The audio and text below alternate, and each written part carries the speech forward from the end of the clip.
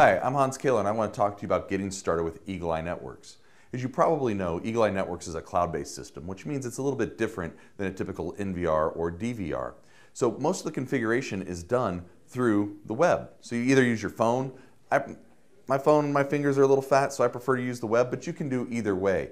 So a couple of things you need to know before you get started though. You need to have an ID and a password. If you don't have that, check your email from someone within your company giving you the information you need to create your password within Eagle Eye.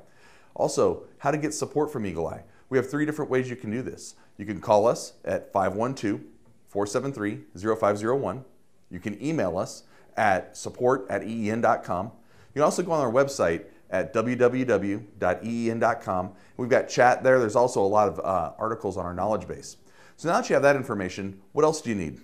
Well, you need a bridge. So this is our model 304. We have about 20 different models. This one's small, but they all work the same. So they all have 2 network ports. So you're going to plug WAN port into the internet and the CAMLAN port into a switch.